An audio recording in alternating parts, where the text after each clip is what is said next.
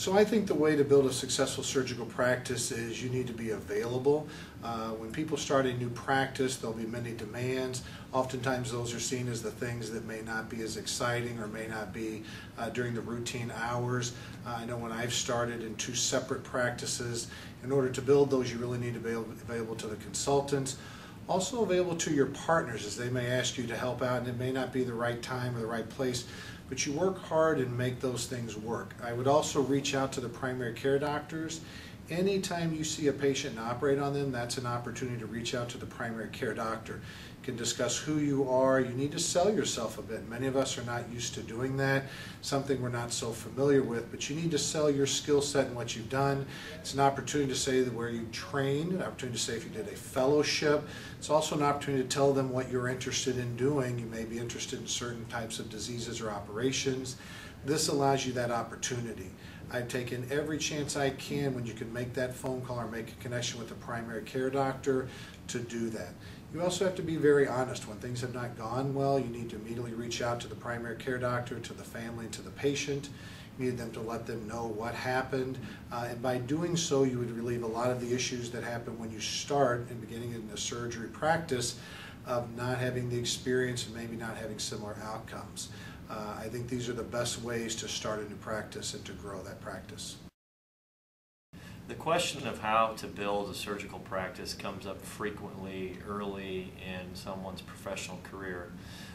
To me, the best way to think of it is to see yourself as a specialist whose role it is to solve or address a patient or a referring doctor's problem.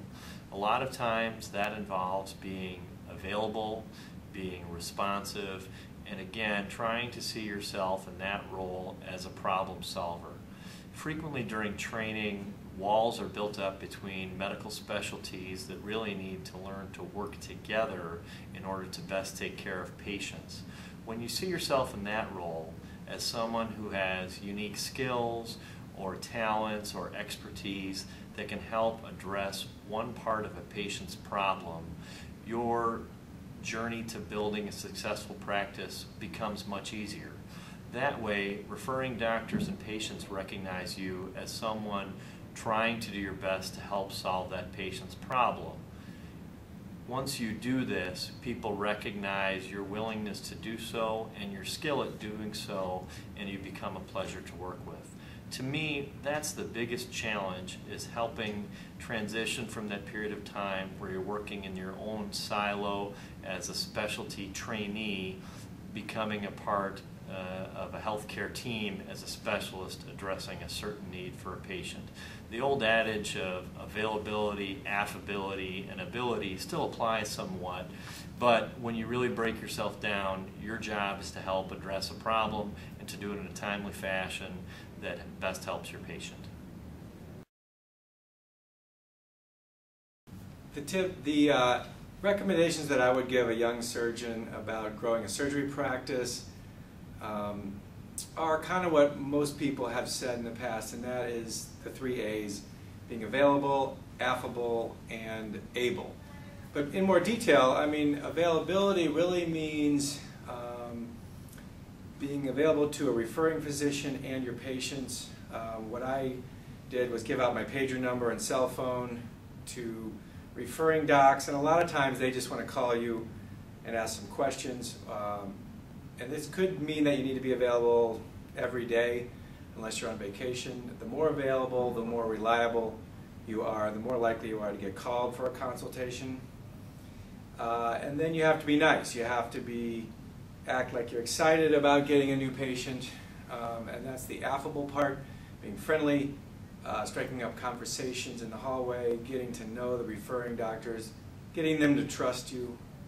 And that leads into really ability, which of course you're going to build a faster practice if you have good ability, low complications, and this comes from continued education, possibly getting help from partners if it's a complicated case, making sure that you are continuing to improve your skills, possibly doing CME or postgraduate courses, And as time goes on, the surgical skill should continue to improve throughout the postgraduate years.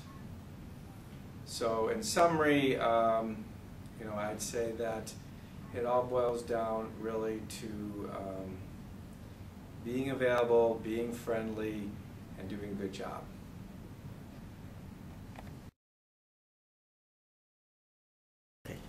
So how do you build a successful surgery practice? I think it starts in your training.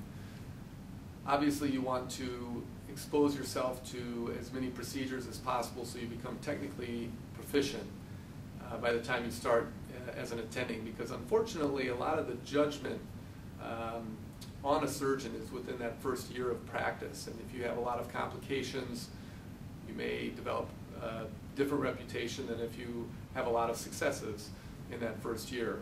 So you want to prepare yourself as much as possible for that first year. I think secondly, being available as much as possible.